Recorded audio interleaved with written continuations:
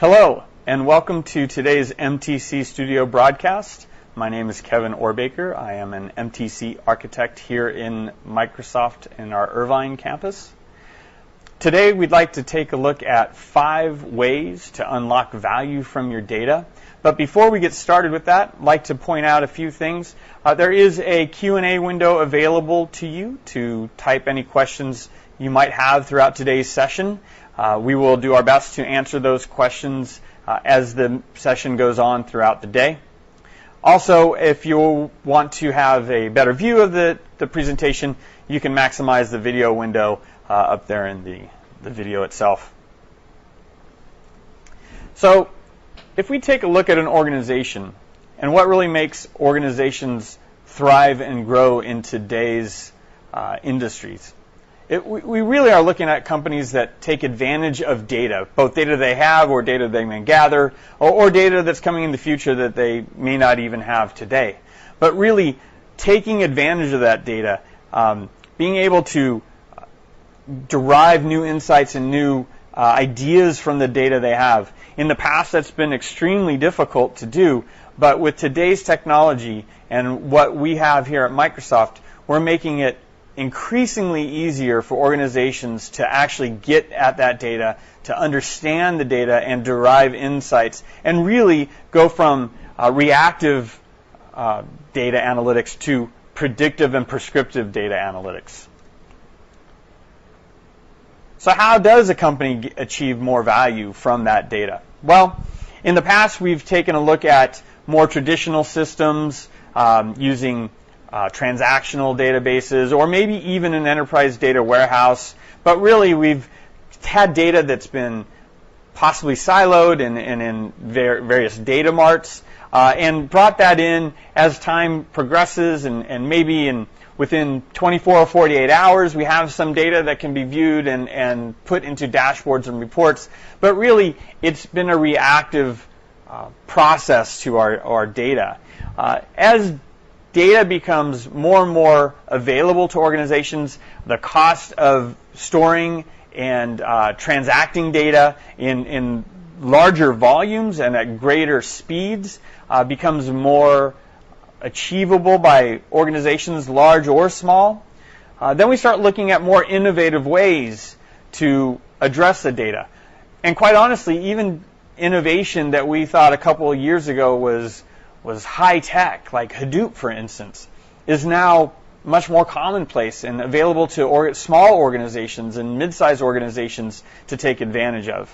What was once considered very difficult tasks, such as machine learning or streaming data analytics, real-time operational reporting, is now something that's achievable by any size organization, whether you're small, big, or in between. And as we start moving up the chain, as we start deriving more and more innovation into our technology stack, we achieve more value from that data.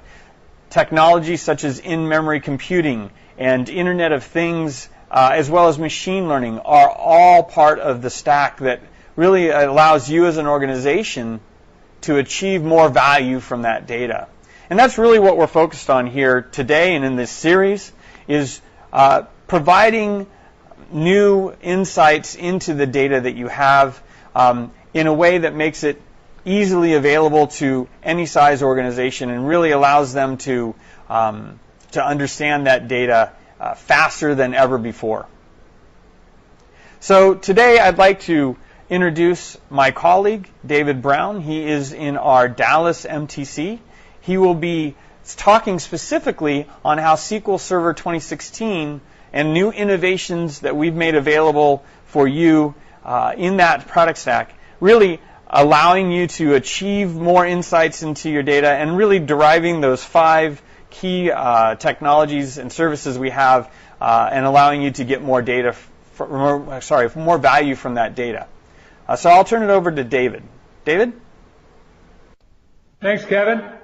Hi, everybody. I'm David Brown. Welcome to the Microsoft Technology Center in Dallas. I'm happy to be with you here today to talk about 5 ways to unlock value from your data. Let's get started. The explosion of data sources today driving a boom in the volume of data, it's important that organizations learn how to easily and quickly unlock value from that data. So I talked to a lot of customers about this, and here's 5 ways that they're thinking about unlocking that value with SQL Server 2016. Number 1 is operational reporting from OLTP databases, from your transactional databases, getting to that data quicker to get business insight and make decisions. 2, advanced analytics right in the database. Right? Being able to predict the future and run analytical models and statistical analysis right close to the data. Number 3, getting insights from big data sources, right? Vast data lakes that you never were able to get insights from before. 4, letting the users into the data, empowering the users to get directly to the data and create their own business insights and make decisions. And number 5, mobile reports and dashboards, pushing out the analysis and the data to the users where they live on their mobile devices. Let's get started with number 1, operational reporting directly from transactional databases. Business value here, faster time to insight, less cost, fewer copies of the data.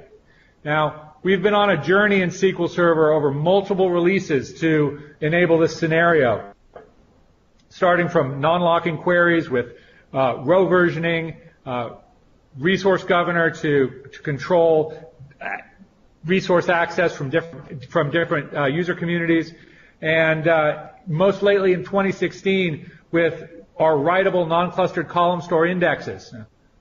I want to show you how that works.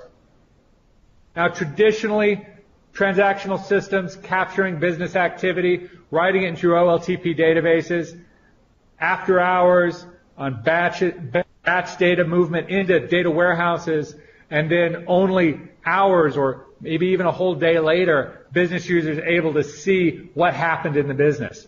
So if there's a problem, you don't know about it till the next day, and then you sometimes can't act on it until the day after that. So what we want to be able to do here is, while that data is going straight into that transactional system, keep an analytical index of that data to enable reporting on that data as it happens, right? To make it really super fast to do this reporting off of your operational databases.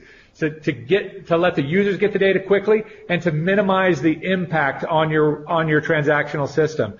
To take your queries down from minutes to seconds to enable that real-time operational analytics. Let me show you how that works. Switch over here to my transactional system, which here is Management Studio. Now I have a traditional kind of reporting query here that I might want to run against my operational system. It looks through all of my sales order details and finds my top 10 products. Now to run this query, I've got to scan a lot of data.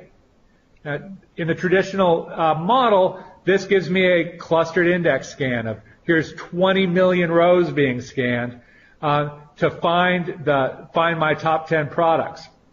Now this query takes a while. It takes over 6 seconds of CPU time. So I can run that on a data warehouse, but can I really run a query like that directly against my OLTP database? I'd be really worried about that. So what I want to do is create this non-clustered column store index.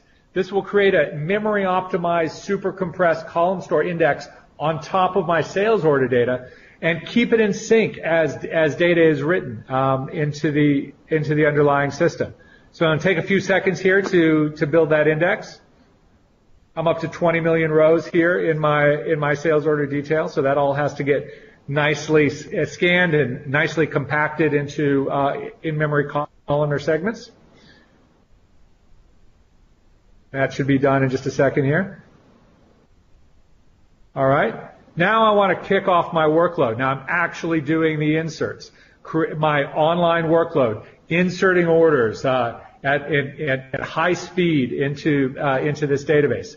Now while that insert activity is going on, I want to run that same reporting query directly against the OLTP table while the inserts are happening. First time I run it, it took 3 seconds. Second time down to 0 seconds. Wait a minute and run it again. Once again, take a look at the execution plan here, and it's different.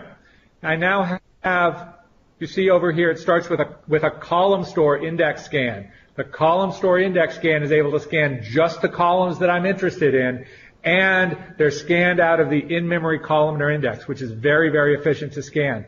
Note, I still scan all the rows. 21 million rows scanned in this query, but it's much, much faster. This query that took over 6 seconds of CPU time, now with the column store index on the OLTP table, takes 1.25 milliseconds of 125 milliseconds of CPU time. Much, much faster. Fast enough and cheap enough that I can run these reports directly against my OLTP database. Now, if you don't want to run it directly against the OLTP database, there's still can run these queries against a secondary replica. If I create the columnar index on my primary replica, it'll be available on the secondary, and that same super fast query will be available on a secondary replica with always on, and with absolutely no impact on my primary replica and OLTP workload. So operational insights directly from OLTP data. Great feature lit up by SQL Server 2016 with non-clustered column store indexes, read committed snapshot isolation, and resource governor. Number 2, advanced analytics in the database. Right? More and more users are wanting to do advanced statistical and analytical models against the database to create predictions against the data. But traditionally, we had to extract the data from the database, take it over to the analysis engine, and run our advanced analytics on it. With SQL Server 2016, we're changing that by building R directly into the SQL Server database engine, so that you can, instead of bringing the data to the analytics, you can send the analytics to the data. Right? And so you can have R models right in the database, interoperable with T-SQL, and you can get advanced real-time analytics against the data. And take your open source R packages and run them at massive scale and in memory with the SQL Server database engine. Third way to get insight, unlock insight from your data, is to get insight easily from big data. Now, my customers are all talking about big data, and they all want to find a way to get insight from large data sources that they've never been able to wrangle before and stuff into a relational database. So a lot of them are very interested in Hadoop. They're building things with Hadoop, but we want to take the complexity out of reporting and managing large big data sources with Hadoop, and we're doing that with Polybase. It's the ability to have SQL Server as the front door to your Hadoop data store. For SQL Server to be able to load Hadoop data into relational, take relational data, export it into Hadoop, or run queries directly over Hadoop, or joining relational data with Hadoop data. So it's a great feature to allow you to unlock that data that's in the big data, the unstructured data, but with the ease of use and the tool ecosystem that you know and love with SQL Server. The next one is about end users, about letting end users get directly to the data where it's appropriate, and doing it with retaining control and security of the data. Now, the value here is that end users are the ones who get the value from the data, and they're the ones often who understand what they want and how to put that together and create that value. So we want to empower the end users to get to the data and remove some of the machinery that we have to put in place between end users and data. And there's a number of features, some of them new, some of them existing, that really help make this scenario real in SQL Server 2016. First, new feature, row-level security directly in the database, so that end users can see the right data, connect to it using their own identities, and see data that they're allowed to see. Dynamic data masking, so that data can be secured at a column level and transformed or obfuscated before it's sent to the users. Also, direct query and tabular models, so analysis services models that query straight through to the underlying data source and apply the security at the data source. Dig into this a little bit. Row-level security. It's about fine-grained and transparent application security. So either having multiple applications or multiple users connecting directly to the database, but having the results that they see filtered by security policies that you administer centrally. Right? Transparent to the application and to the end user, but allows you to apply logic directly against the tables and queries that they see, so they see only the data that they should see. Now, a companion feature to that is dynamic data masking, where you can ensure regulatory compliance and protect sensitive data by masking out certain columns of data in your data, so that when an application or a user connects to the database, some of them see the real raw data, some of them have it transformed and masked for them, so that, say, you can't see social security numbers.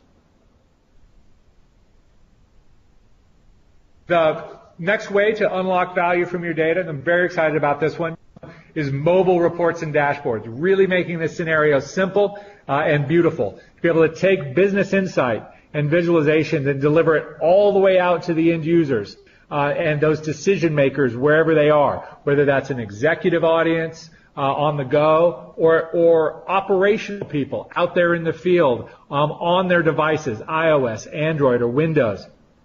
And this feature is lit up by new SQL Server reporting services portal and the modern mobile reports in Reporting Services 2016, and by Power BI and the Power BI app and the Power BI service. I want to show you that just a little bit. So here you see the new Reporting Services dashboard. Really, really excited about this one. Major facelift for Reporting Services. KPIs directly in the dashboard and visualizations of what you're going to see. Here, these are the new mobile reports and dashboards. So from a corporate user in their browser or a corporate user using a large format device like an iPad, they can see these beautiful, full functioning dashboards. These same dashboards are rendered into the native apps using the Microsoft Power BI app. So the same dashboard that a corporate user sees in their browser, that same user would see on their iOS, Android, or Windows device using the Power BI app from their App Store. Now this scenario is also enabled by the Power BI service and the Power BI desktop, so that users can create great BI content in Power BI and publish that content to the Power BI service, where it can be consumed by other users using the Power BI native apps or their browser.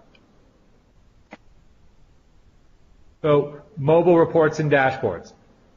Immersive, interactive reports with Reporting Services 2016. Beautiful end-user created content with Power BI, all delivered to their mobile device on every major mobile platform. So super exciting stuff with Reporting Services 2016 and Power BI. So that's the 5 ways. Call to action, go test drive 2016. It's in release candidate now. It's out very soon, so go to Microsoft.com, search for SQL Server 2016. You can download the ISO of the release candidate or provision it in Azure and pick the tires and play with it. Also visit our past MTC Studio sessions and register for upcoming sessions. Please visit us at aka.ms MTC Studio and visit our Channel 9 page at aka.ms MTC Studio 9. Well, thank you everybody, and we move now back to Kevin with the Q&A session. Kevin? Everybody was able to get some information from that session. Now, this one was intended to be a high-level overview. If you have any additional questions, we recommend you also reach out to your account rep or your Microsoft partner that you're working with who may have recommended you to see this, or if you found it on your own, reach out to your local Microsoft office, and they should be able to help you. Again, the call to actions, as you see here, are test driving SQL Server 2016, going to some previous sessions that we have, and also we have some upcoming sessions around data as well for this entire month. We've kind of called it a data month, if you will. We are taking live questions if anybody has them, and we will answer them. So just a recap here on a couple of things while questions are coming in. The one thing about SQL Server 2016 is that it is available right now in a preview. We are, I believe, on release candidate 2, maybe 3. And it should be out in full release towards the end of this year. But right now we are plowing forward with the stack. Everything you saw today is available for you to test out and drive yourself. So I highly recommend you take some time and leverage the tool and play with it. There's some labs and various other things that are available for you when you download it. A couple of questions have come in. Let's see them really fast. Will SQL 2016 be able to connect to our O365 instance and consume Office graph data? So that's a good question. There are connectors to Office 365 from SQL Server. Specifically with Office Graph, I'm not sure. We can follow up with that question, and I'll take note of that and contact you directly. But it's a very good question. But it does have Office 365 connectors. Now, whether it's Office Graph capable, I'm not sure. Let's see. Can you give me an example of how this applies to small businesses?